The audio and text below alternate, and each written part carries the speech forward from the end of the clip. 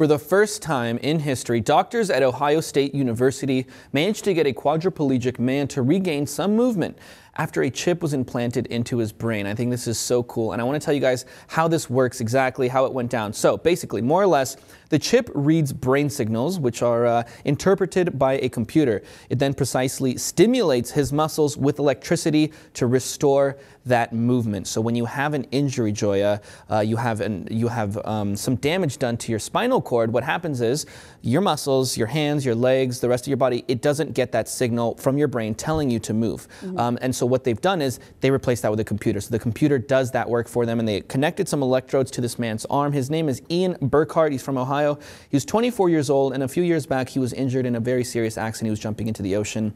He hit a sandbar in the water, and he broke his neck. And ever since then, he's been paralyzed from the elbows down. He was left unable to walk. But for the first time, by using this technique, which scientists have been really trying to perfect for a very long time, they finally got someone to move their arm. This is so cool. And they implanted this chip in his brain. Yeah. It's still a little bulky, the whole way that they go about the whole thing, the technology itself. It's like Matrix style, right? Matrix style, yeah. He has a cord coming out of the chip from the brain. Still, so. I mean, I think this is awesome because we've already seen instances where people's brain waves allow like a metal arm to move, right? Exactly. So this is basically just the next step in that technology, and you can absolutely see how, you know, I feel like this technology is going to become more sophisticated exponentially.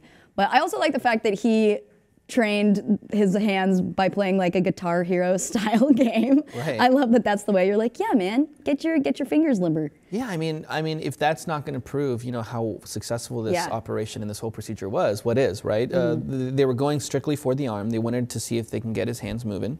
And apparently it did, because the guy did very well at Guitar Hero. Yeah. So, you know, this is one person, but I think this study and this procedure specifically really marks a huge turning point in the way that we're going to start to see, you know, research being done in this field. I think this is just the beginning.